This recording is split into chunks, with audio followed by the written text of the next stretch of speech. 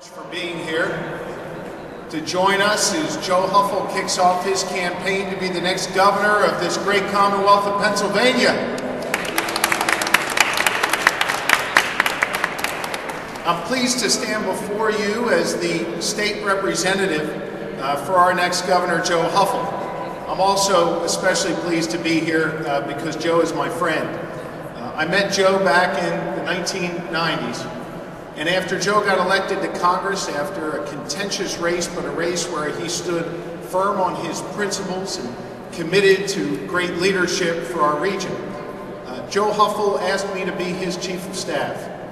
And from that role, for 5 years, I had the opportunity to work alongside him. I had the opportunity to get to know him. I had the opportunity not just to see his tough work ethic, his commitment to the issues, his understanding of what it really means to stand up for people in Pennsylvania and in his district. But I got to see a side of the man who is just so deeply committed to public service, so deeply committed to making a better difference in people's lives through government. Joe Hoeffel has talked about the positive progressive change that government can bring to people's lives.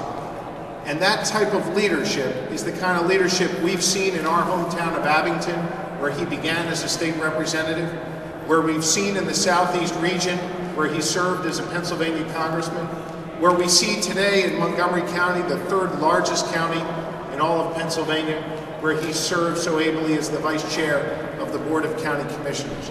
Joe Hoeffel has used his time in office to make a difference in people's lives.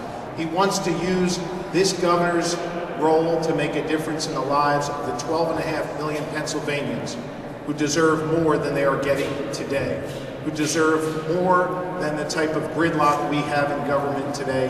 And Joe Hoeffel is committed to bringing about the positive change and the energy to make that happen. You see behind me several of our colleagues who have come to stand before you in support of Joe. I'd like to recognize them and ask them if they'd like to say a few words, beginning with the Democratic Caucus Chair from Philadelphia, Mark Cohen. Mark? Thank you, Josh. It's my pleasure to be here to endorse Joe Hoeffel. I have known Joe for more than 3.5 decades now. I believe he has what it takes to make an outstanding governor. His experience at the local, state, and federal levels is unmatched.